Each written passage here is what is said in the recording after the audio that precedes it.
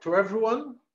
My name is Joseph Schirò, and I'm very pleased to talk to you today about a very special copper plate of the Siege of Malta.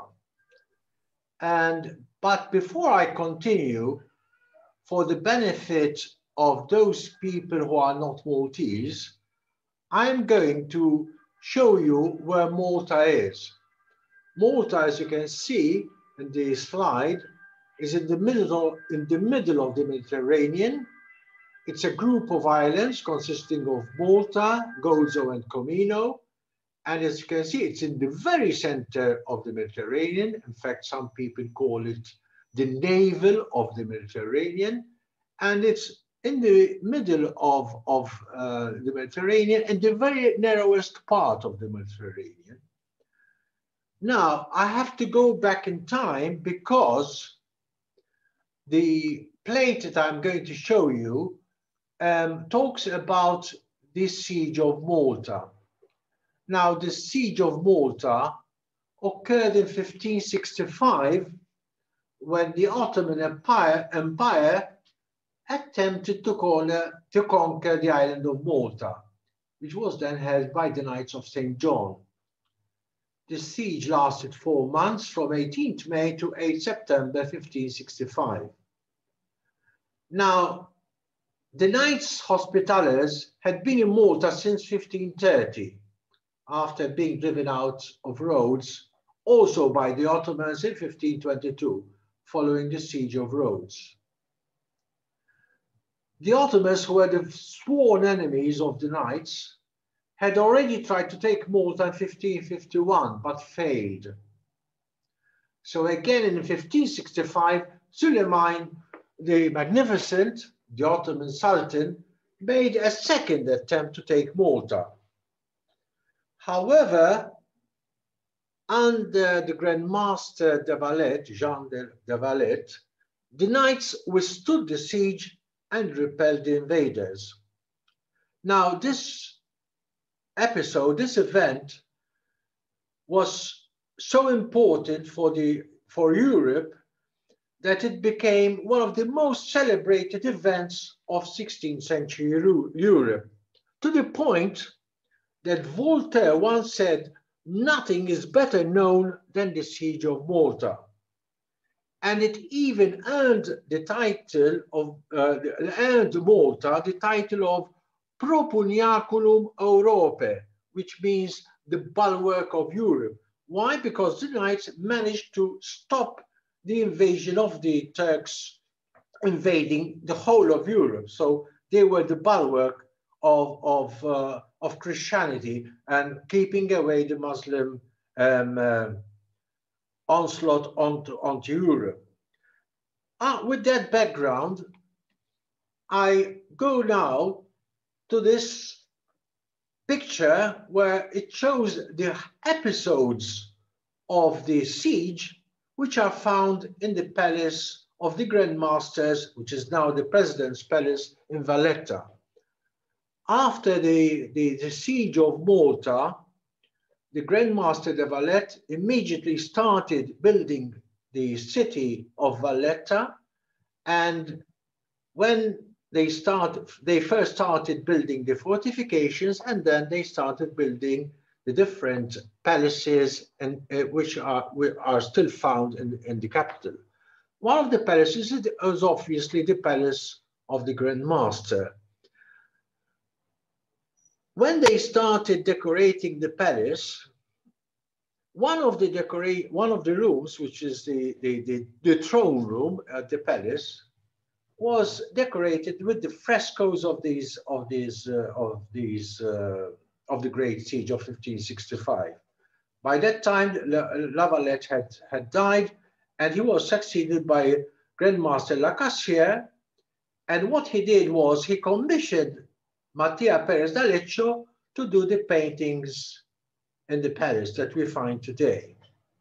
However, and when Mattia Perez d'Aleccio came to Malta and he painted these pictures, he wanted also to do the engravings of these wall paintings. By the way, Perez d'Aleccio was born in Lecce, and you can see there in the map where he was born. He was actually born at the very tip, at the heel of Italy, and he was a very big man, so much so that some people called him Il Castron Pugliese, because he was a big man. But he was a very adventurous man, and he went to Lima, Peru on 6 November 1587. There he got married, and he died there also in 1616. I'm saying this because this is important to explain to you how this copper plate eventually was found in Peru, and it is now in my collection in Malta. This is one of the scenes which we find in the throne room, and it's a fresco which gives sort of a summary of all the episodes which happened in the siege, and they're all done in one drawing. So it's an interesting scene, because it's a combination of different events of the siege. So you got the whole story of the siege in actually one drawing, so to speak. And this is the original drawing which you will find in the palace. From it, as I said, he did engravings of these scenes, and in fact, when he issued the album of these scenes in 1582, even at the very beginning here, on the title page, he says that these are engravings from the scenes which have already been painted in the Grand Master's palace. One of these scenes, as one of these engravings, is Folio Undecimo, which is plate 11, and it's called Dimostrazione di tutta la guerra. As I said, it showed the whole events which happened during the Great Siege. And this is a print from the plate that we are going to show you. And this is the plate, which is the matrix, which printed that the engraving which I have just shown you. Now, this was a find in itself, because very few copper plates still survive in the world, and in fact, they run into single numbers, not even tens. And in fact, I know of only one of two plates by Ortelius, one of America and the other one, I don't know, Asia, I think. There's a fragment of another plate of London, and there's another one I don't remember, and there is this one. So as you can see, the plate is very rare. Now, from this plate, we have made a discovery, because at the very corner, there are those two letters NB, Natale Bonifacio. On the plate, they would be obviously on this side, because it is a mirror image of the original, of the copper plate, of the print. And why is it a discovery? Because up till this surfaced, we always thought that the person who had engraved the plates was Mattia Perez d'Aleccio, because he was an engraver and a good one. But these particular plates of the siege, although the drawings were done by Mattia Perez d'Aleccio, the engraver was Natale Bonifacio. And this is something which we had never known before. And so that on its own is already a discovery. And as you can see, the plate in detail, it has a lot of detail. In fact, these are the Turks attacking Fort St. Elmo. And there is another scene, again from the same plate, of another attack on the Fort St. Michael. So it's a combination of different battle scenes of as I said, of the whole siege. But like most of the copper plates that are still extant, like the ones I mentioned to you of Ortelius, and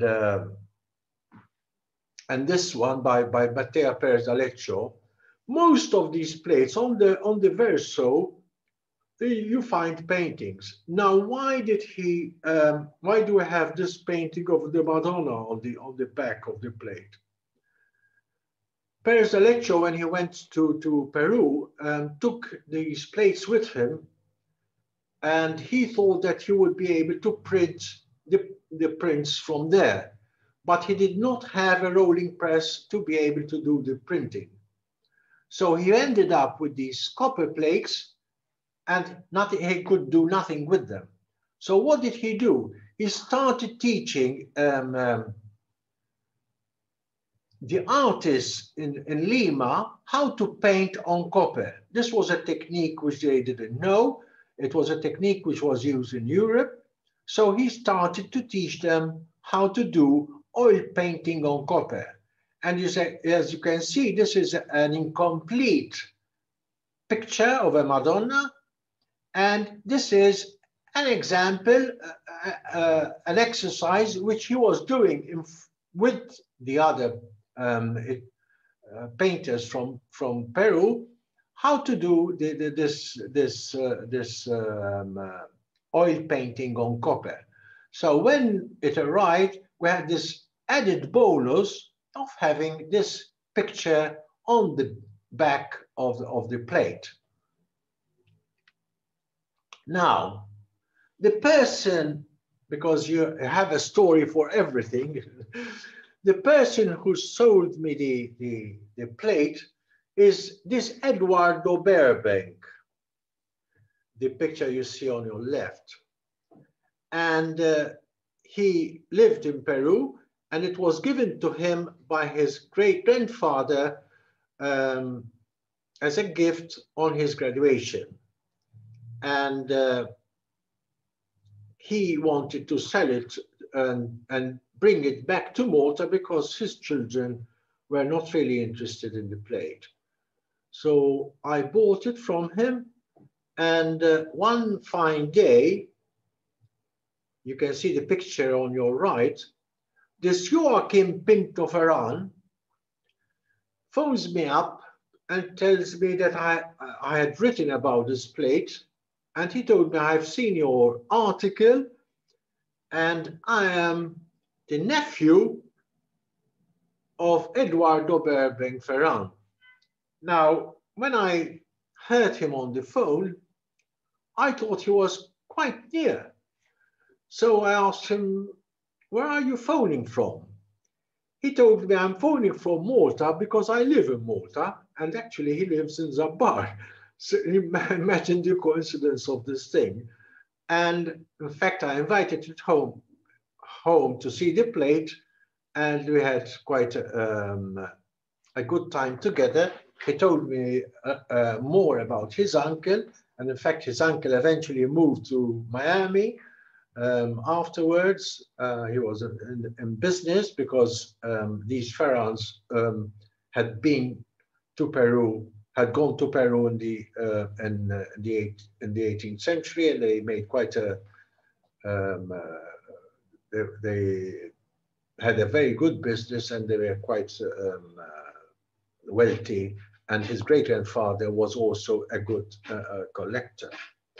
Now, the story doesn't end there, because eventually I found another one in Peru, and I am in negotiations with this person who owns this other plate of the siege, from the album of the siege, which Perez d'Aleccio did. But this time the plate is folio settimo, so it's plate 7. And again, like most of the plates that we find of the 16th century, on the verso, there is a painting of the flight into Egypt, which was probably painted by one of those artists from Peru after doing this exercise with Perez Alecho. And in fact, there are some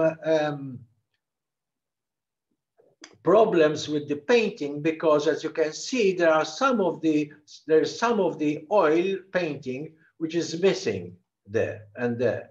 That means that the student was not all that good and did not follow instructions as probably as, but still it is a very important, and it is cropped this time. In fact, if you can see here, it has been cropped up to the red line, but fortunately, when they cropped it not from an edge, but they cropped it from just the whole edges. So the main print is still there. Unfortunately, because of COVID, this plate is still in Peru. So hopefully when the pandemic finishes, the person who owns it will be able to come to Malta, because she wanted to bring it herself to Malta, and we will have also this plate in our collection. I thank you very much for your attention, and I also would like to say that although this plate is in my collection, I still believe that this is a museum piece, and eventually I hope that this plate will find itself in our National Museum. Obviously, until I'm alive, I will look after it and enjoy it myself. Thank you very much.